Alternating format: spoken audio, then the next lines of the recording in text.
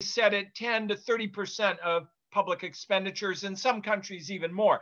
That means that in some countries, of every dollar you spend on a public project, half of it is being siphoned off by the cartel in the form of an excessive price or related lower quality. All of this, I think, points in the direction of more robust private initiative in the form of whistleblowing projects. A couple of ideas that echo John's comments before about how to do this. And I'm drawing mainly from experience that's been developed in the United States under a program called the False Claims Act, which deals with the expenditure of public funds, and the Dodd-Frank securities reforms of 2010, 2011 that also created a whistleblowing scheme. Through these, a lot of what I would call legal technology and know-how has been developed, tested. We have a better idea of what works and what doesn't work. And sadly, in the US, we have not really imported this directly into the competition law system. So in speaking about it with our group, I'm not simply making a pitch for broader global adoption. I'm making a pitch for my own country to think about this in more detail. What have we learned? First, John mentioned this. The payoffs to the individual must be substantial. And in the United States, under the False Claims Act system, the rewards for the whistleblower range from between roughly 10% of all funds the government ultimately recovers to up to 35%. This has created a large number of individuals who do become millionaires. Why is this important? It recognizes that if you blow the whistle, you are blowing up your career. And you have become radioactive in the eyes of many employers. And this essentially has to be the pension-like parachute that may have to carry you through the rest of your living days. So it cannot be a cheap reward, a coupon for a free pizza. It's got to be something that truly resonates. It's got to be a powerful reward. And if you have the powerful award, that will elicit effort. A second takeaway from this technology and know-how, I would create a system that has a private representation by lawyers with a provision that the attorney's fees of the lawyers are paid by the wrongdoer. This exists in the False Claims Act mechanism in the US, and the result has been the development of a private bar that acts on behalf of individuals. They publicize their availability. It means that you have a legal expert side by side with you to guide you through the process and deal with the intimidating complexity of a regime that might discourage individual initiative, and to help you engage anti-retaliation safeguards, which are also an important element of this process. So I would say that the two must-have elements are first, a powerful incentive for the individual to act, and a representation mechanism that provides the creation of a private sector group of legal specialists who do these cases, and someone who can assist in the guidance of the individual in the process. And third, an anti-retaliation mechanism. But in identifying the importance of the reward, I'm assuming that this person is going to be marginalized anyway, and for a variety of reasons may not want to continue to work in the company, and they might be knocked out of the industry, because every time you go in for an interview, you will have pinned on your chest, whistleblower, troublemaker, disruptor, radioactive. Those are all reasons that the reward has to be a powerful, powerful one. Closing thought. How do we keep companies from doing this in the future? Having a better whistleblower regime is a powerful disruptive force, because every time you run a cartel or collusive scheme involving, say, public procurement, you're going to have to engage a number of people inside the firm, including people who are subordinates. What happens if you thought that every person sitting in that room might walk out and call you in, might invoke the legal provisions against you? That makes it more difficult to run your cartel, and it may discourage you from doing it in the first place. Beyond that, I think it would be nice to have, as part of the competition policy process, where you have serious violations and misconduct, I would like for there to be an obligation on the part of the company to determine how it happened. Why did it occur? What was the machinery by which the decisions were taken? Who took the decisions? And very important, what governance reforms is the company going to put in place to see to it that it doesn't happen again? This would be the equivalent of the transportation accident reconstruction that always takes place with serious transport accidents, to go back and figure out how did it happen, what caused the problem, and how do we avoid its reoccurrence in the future. In short, there's some very good models from across the range of public experience today, and a jurisdiction that wants to enhance its regime or to set it up for the first time does not have to enter new terrain. There's a lot of existing know-how and technology for setting this up and trying it out. And of course, you can start with one mechanism, you can enhance it. There are lots of opportunities to learn and grow the system over time. Thanks, Andreas. Thank you, Bill. And we are already getting responses to your discussion points that you just raised. And for instance, Bianca Goodson, the whistleblower in the South African state capture scandal that I mentioned earlier before your discussion points, Bill, just said online here, and I'm reading, Professor Kovacic, I agree with your position. I really wish that South Africa would consider your recommendations. And I'm sure so do many, and especially Johannes, who I think will give us a little overview of what he experienced. I wonder if he considered himself radioactive as well after he blew the whistle on the fish rot. But before I hand it over to you, Johannes, I briefly want to introduce Mary, our co-host, our co-hostess from the law firm of Constantine Cannon, who are co-sponsoring this event. Sorry, Mary, I hadn't seen you earlier. You were kind of hidden on my screen. I don't know how long ago you dialed in, but I hope you heard all of John's and Bill's informative remarks. Mary Inman is a partner at Constantine Cannon. She is of United States extraction, but currently based in London. Well, currently, I don't know where you are, Mary, but overall, technically, you are a resident partner in the London office of the firm, if I understand correctly, and where we have visited you a couple of times. And Mary is an experienced, probably among the members of this panel and possibly the entire audience, the most experienced attorney when it comes to protecting and representing whistleblowers worldwide, and has several big wins under her belt when it comes to recovering money, as John and Bill just pointed out, for whistleblowers under the False Claims Act, as well as other regimes, including, I think the SEC. They just announced that there was a multi-million-dollar reward paid out to one of her clients who was a whistleblower. So welcome, Mary. We will hand you the mic after Johannes presents. Johannes, you are, as I said earlier in introducing you, the actual whistleblower on the ground. You're not a lawyer, you're a businessman, a former businessman, a current businessman, but certainly a former businessman involved to some degree in a corrupt activity, and you blew the whistle. You did the right thing morally, as we might all agree, and you blew the whistle, you reported it. Tell us how it happened and what what your thoughts are. Yeah, thank you, Andreas. And I will just have up my small presentation, and I will just put that up and go over the points as we discussed.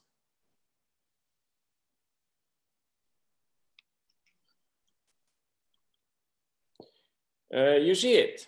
Yes, we see it. Thank you. Okay, very good.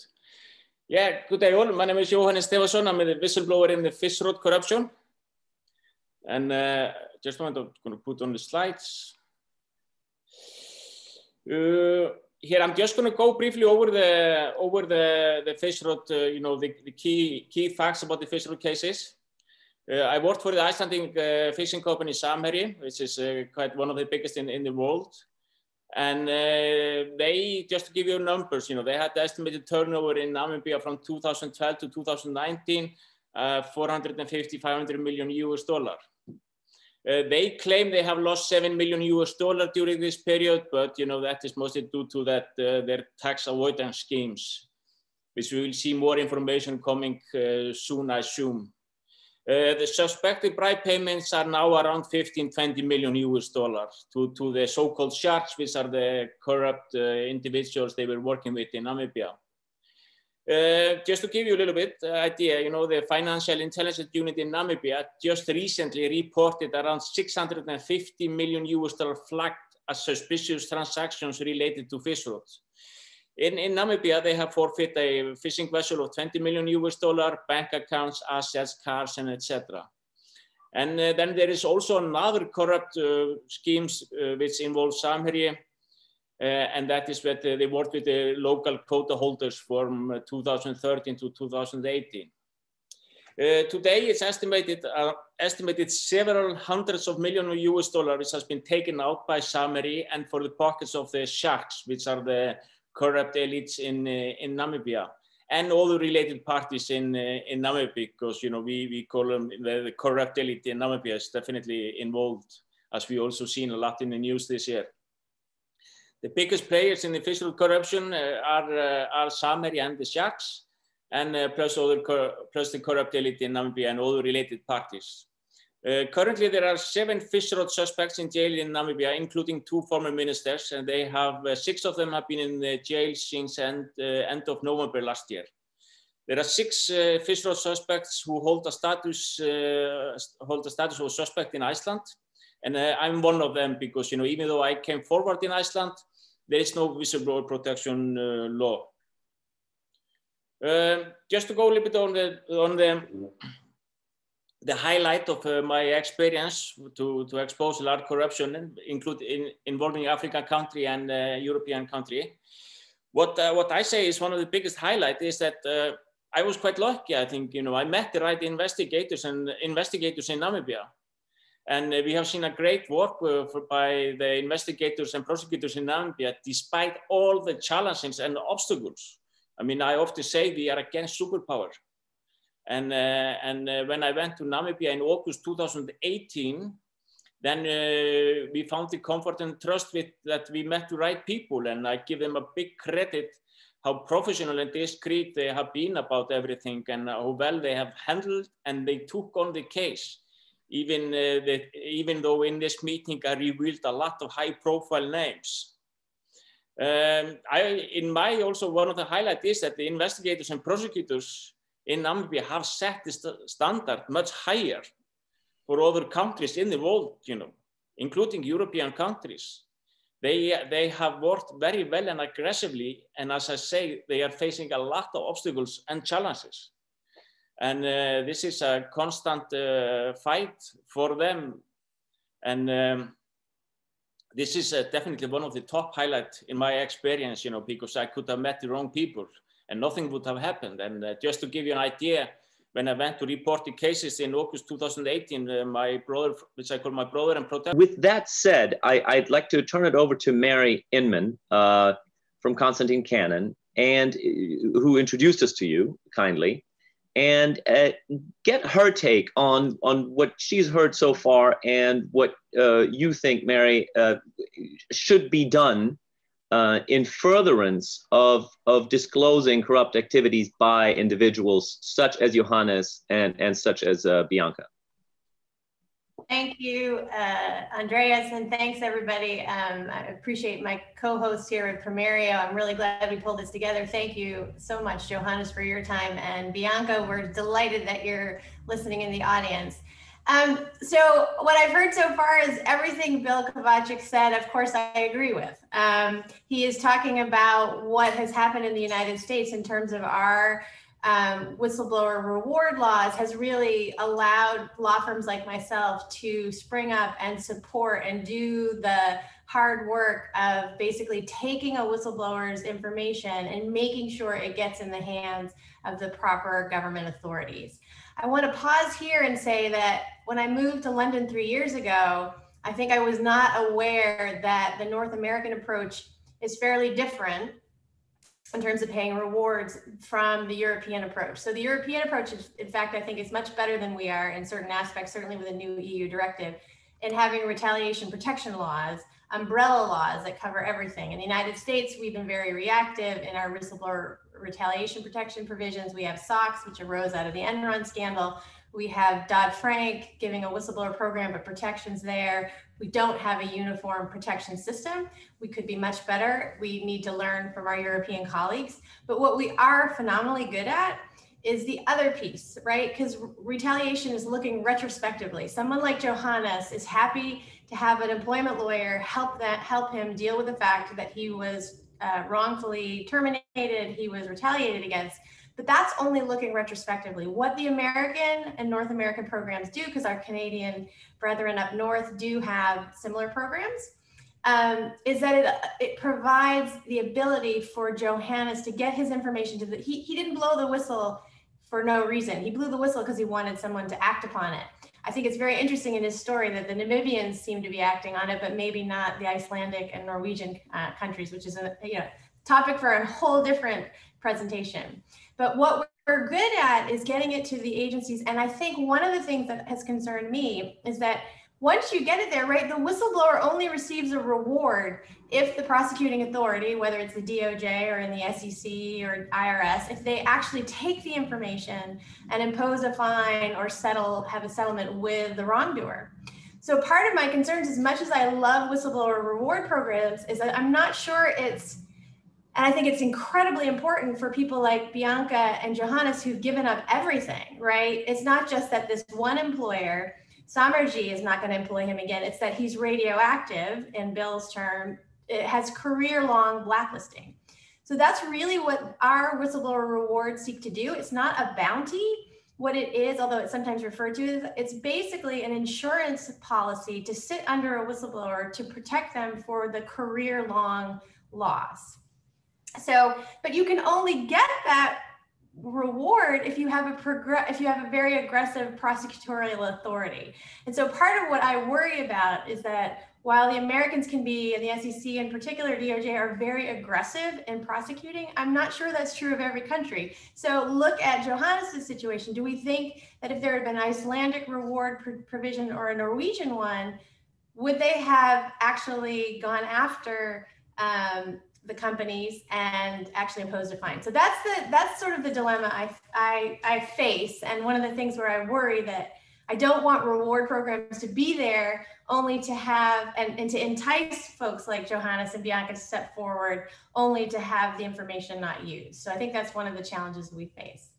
But I think what we've realized is that folks like Johannes and Bianca have, I think there's a cultural divide in terms of how we deal with rewarding whistleblowers. My experience in the UK has been that people publicly do not like the idea of paying whistleblowers for information because they think that I think it's a very American notion that because it's coming from America and they think we're mercenary, that, oh, Americans, you have to pay people to do the right thing. We're British, we do it because we speak up just because it's the right thing to do. We don't need to be rewarded.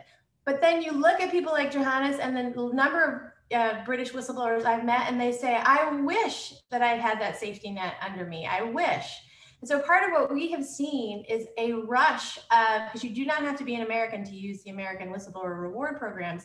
We've seen a rush of international and British whistleblowers coming to us to try and use the American programs. And I think that is in response to the fact that the Financial Conduct Authority, SFO, have not been as aggressive in taking certain actions, and certainly don't provide the reward mechanism. And so my response to people in the UK who say it's culturally inappropriate is then why are British whistleblowers banging down my door? So I definitely want to leave plenty of time for questions because I know Sophia and Bianca are in the audience. But I think I would just like to end us with an example, because I totally agree with Bill that it's ironic that the United States government does not have a reward program under the Competitions Authority, the FCC, in the US, whereas we should have one. But I did want to say that our firm is really successful in getting, and it sort of, to me, this crystallizes the expansion of the US programs globally. We have a South Korean whistleblower who exposed a bid rigging. He engaged in cartel busting. And the reason we in the United States were able to help this whistleblowers, we brought a False Claims Act because the victim was the United States government. So the False Claims Act applied, but what happened is there was a cartel in South Korea when the Defense Department put up a contract to supply fuel to the military bases, the US military bases in Korea, that all the oil and gas companies engaged in bid rigging.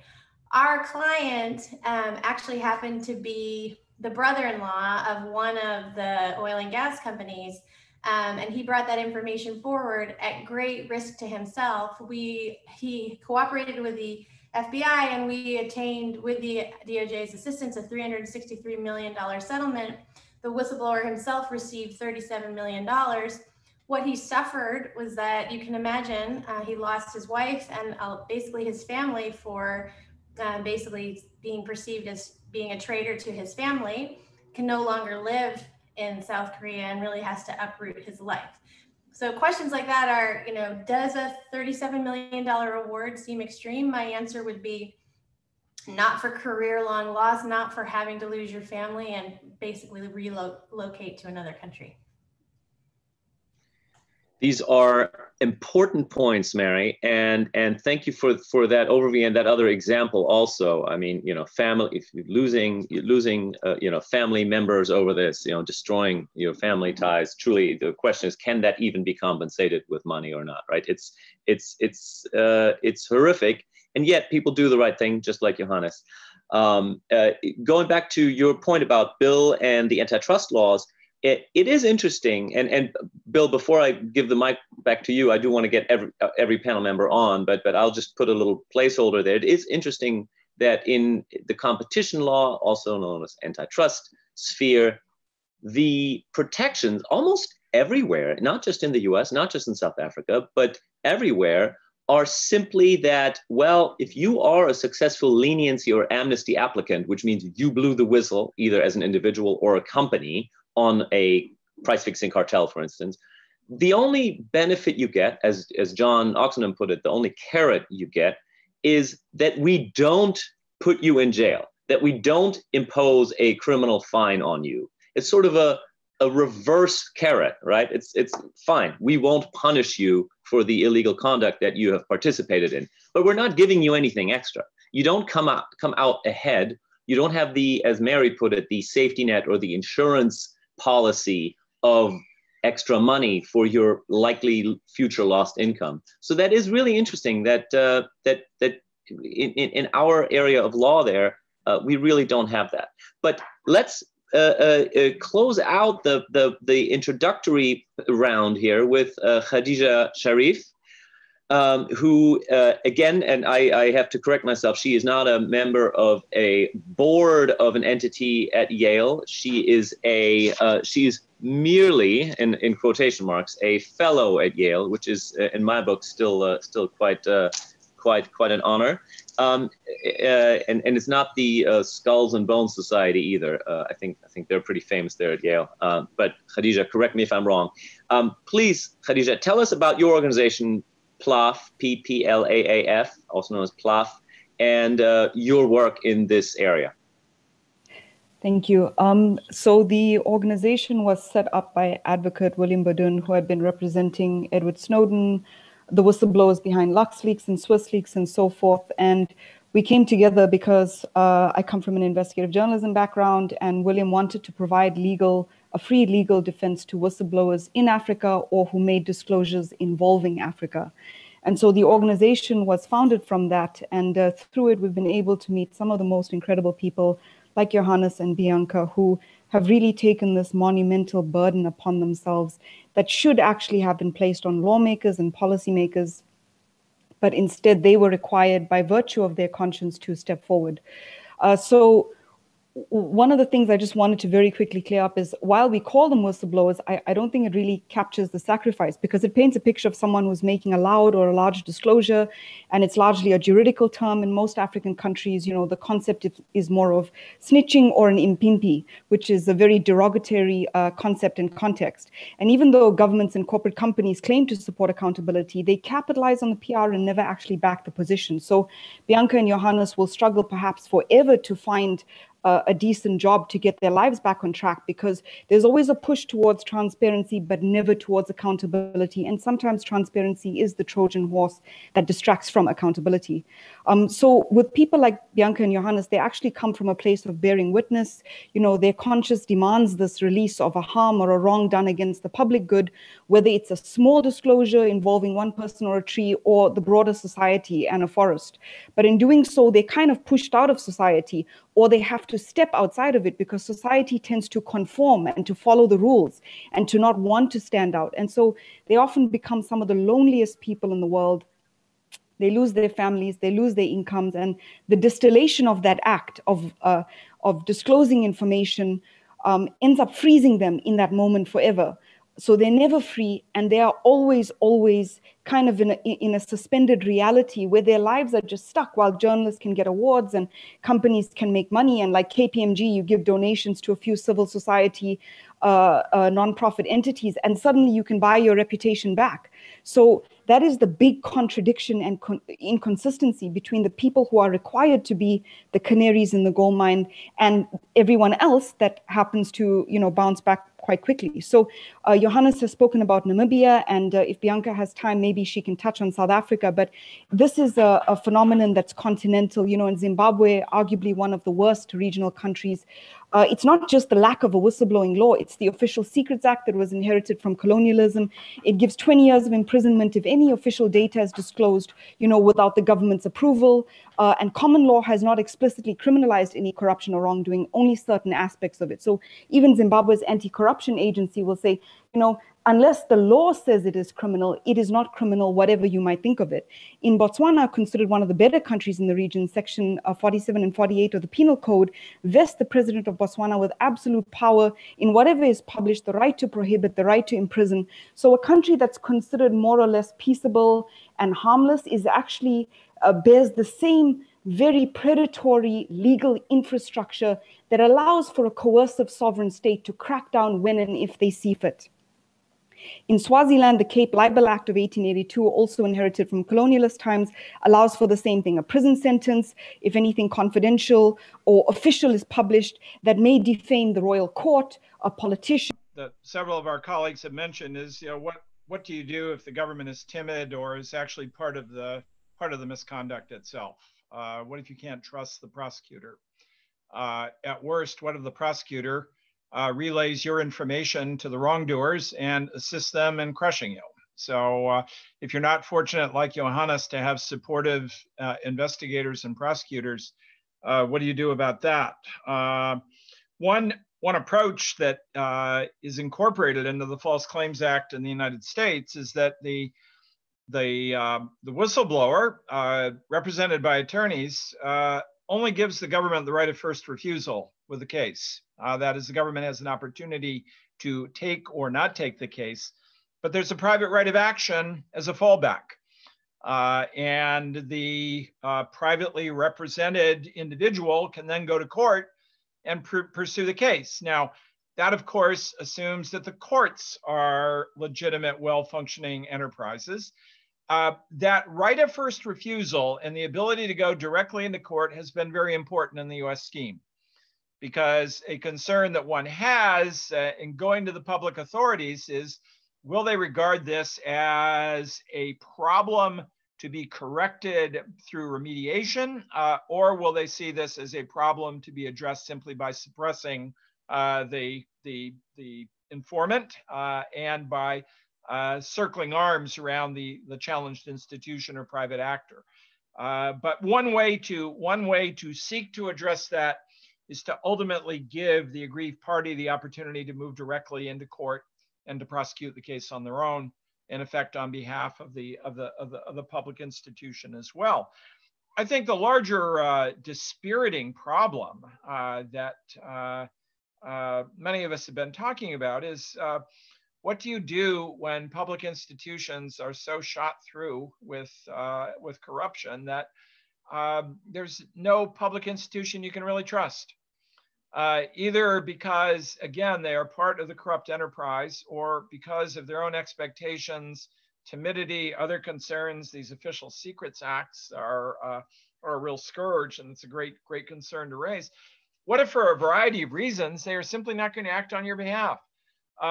It seems to me this does put a real burden on international organizations and individual countries in bilateral relationships to use the power that they have, the control over finance, the control over trade, the control over lending, grants, to demand certain conditions as a condition of dealing. That is, they are in a position step by step to demand certain adjustments in public administration as a condition for participation in markets, participation in loan programs. In a number of instances, an indispensable element of the solution, I think, has to come in the form of dealing with international, the large international bank and assistance institutions, bilateral programs. They have to be involved in coming up with the longer term solutions. Last thing I'd mention is the point that again several of you made, Mary, quite vividly, is what do you do with cultural and social expectations that treat the individual who comes forward as a pariah? I don't ultimately know that there is a solution to that, except to try to identify the consequences of allowing a serious economic and public institutional disease to persist, and to pose the question: would you prefer, as a society, to have deep-seated, costly misconduct that robs you day in and day out from precious resources? Would you prefer to have that persist? And if your answer is yes, as a society, I guess there's not much we can do about that. But if you'd like to have all of the improvements that you could get otherwise, then you have to take this into account. But I think on these lines, there's no way to sugarcoat the fact that someone who stands out and challenges will suffer. And perhaps Mary's right that the best thing you can try to do is to alleviate the suffering with a measure of financial security. But it will, you can, as everyone who's gone through this knows, a great society is not going to step forward and say, thank you for helping out. There's the opportunity instead that they will say, you inflicted harm on us through your actions and we disapprove.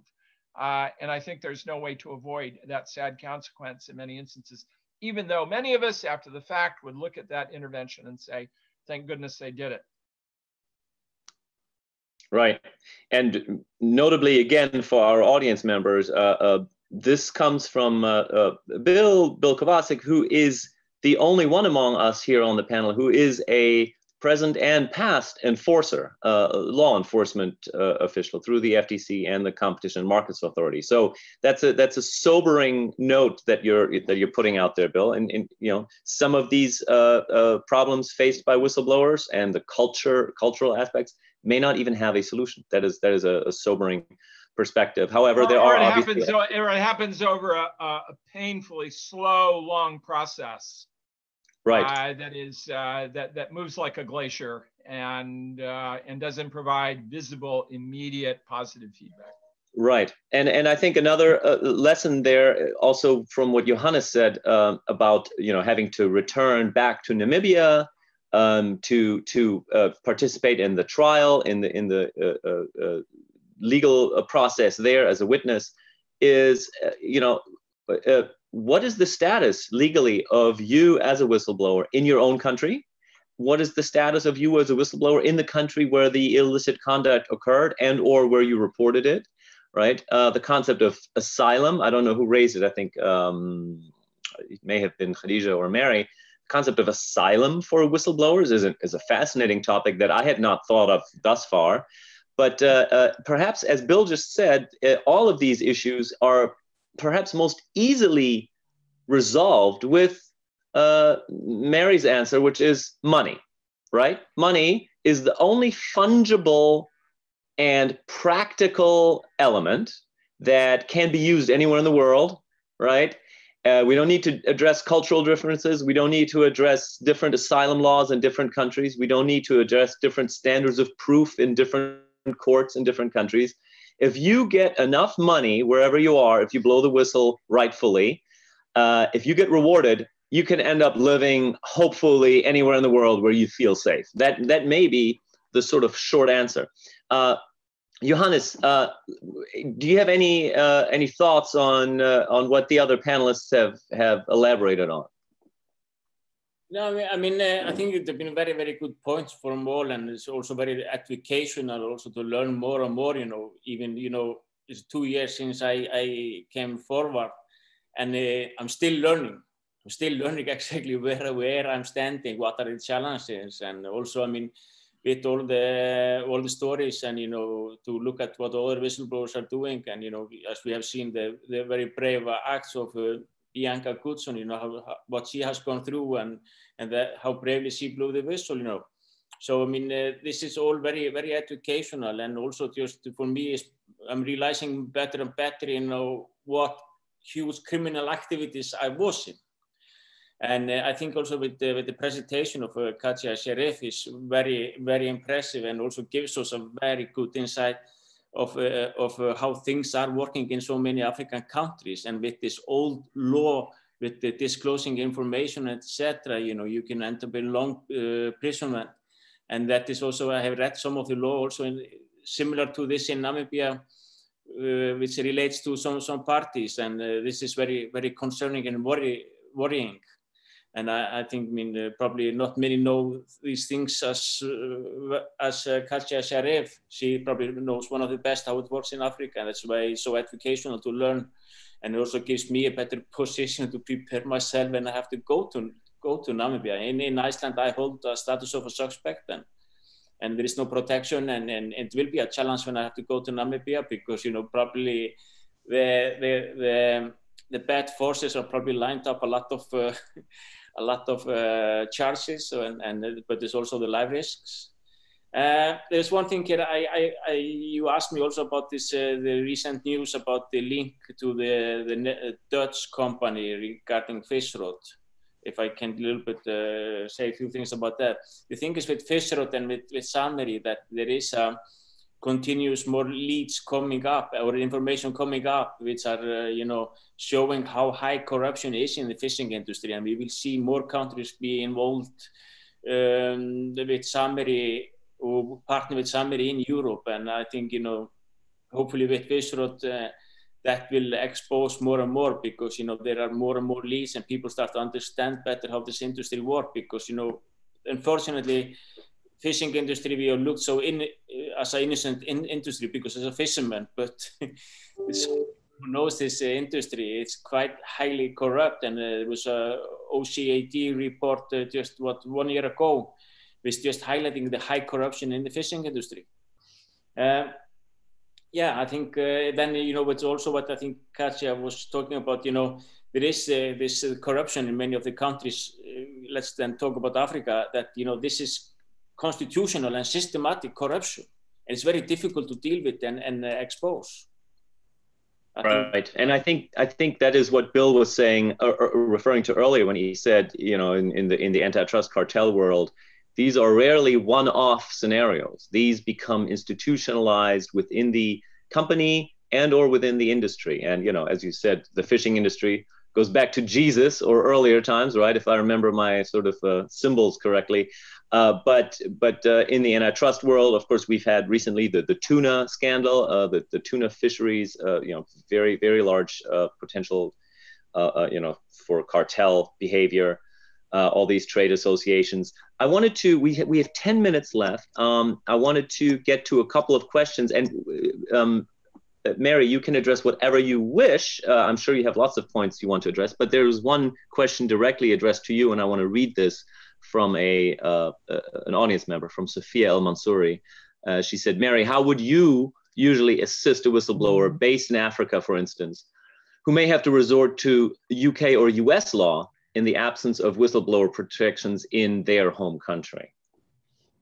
Yes, thank you, Sophia. It's a great question. So for me, the answer depends on what the fact situation is. So I can't help all whistleblowers in Africa as much as I would love to. And in fact, when I saw Johannes's story, I just wished upon wish that Samarhi was traded on the US stock exchanges, because if it was, the SEC could have come in. So I only have the ability to help African whistleblowers to the extent I can establish a nexus to the United States.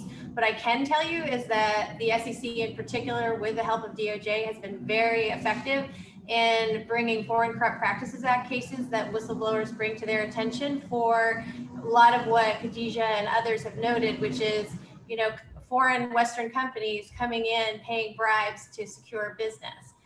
So we have had a fair amount of success there, but again, the company that needs to be engaged in it has to, at least for the SEC's perspective, be traded over the counter or on the stock exchanges. So I'm limited in my remit. I sure wish I could expand it.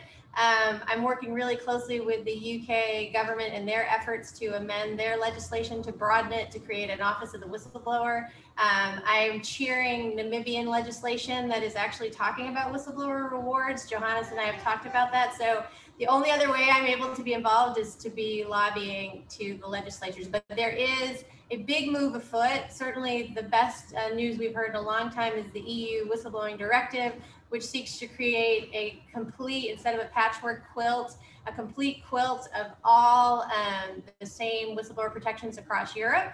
I think that's incredibly important. And we're starting to see, instead of just a reactive retaliation protection regime out of the EU, more concepts of having basically a pool of money, a source of funds for whistleblower aid, things like that. So I feel like we're making progress. The only other points I wanted to raise in connection to all of the great topics that people have discussed, I want to inject a little bit of hope here.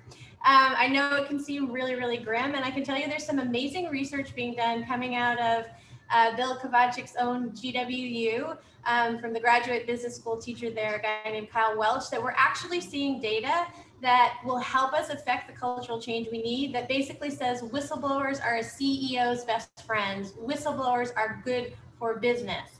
So that kind of data is going to help us move the needle at the point where we really need it to happen, which is if Samarhi had just listened to Johannes, we wouldn't be here. So I think that's, to me, a little bit of the happy news that's coming out. To Khadijah's point about laws that undermine whistleblowers, I think she's absolutely right. And to Bill's point as well, you can't just put together a whistleblower reward statute or protection statute. What we do in the United States is that you need to have exceptions to protect whistleblowers within the existing legislation. So for instance, the Trade Secrets Act in the United States has to have an exception because companies have been abusing and trying to silence and gag whistleblowers by saying that you can't speak about this. My client actually is Tyler Schultz, and Tyler Schultz of Theranos, who exposed Theranos, basically famously said, a fraud is not a trade secret. But yet that is what almost silenced him, right? Because they, it's an infamous story now how Theranos went after him and his family basically had to mortgage his home to pay for the attorneys who had to defend him against these claims that he violated confidentiality agreements and things like that. So I think we're making progress, but I think the laws, the criminalization or non-disclosure agreements or other ways of silencing whistleblowers has to change. And then finally, I think there's a tech solution. I know John and Andreas have heard us say this when we put together our COVID hacks for the hackathon. I do think this goes to Khadijah's point that we need a cross-country and multinational effort. I do think that, I know I hail from San Francisco originally, so I think tech is always the solution. But we're starting to see the kind of tech that exists that will allow whistleblowers to be, instead of being siloed, to be able to bring information together and basically be allowed to link arms. So we've seen it with the Callisto project coming out of rape on college campuses. They created an escrow, basically escrowing information. So a victim, much like in the Me Too movement, can put their information in a vault to use later to deal with the account of the harm.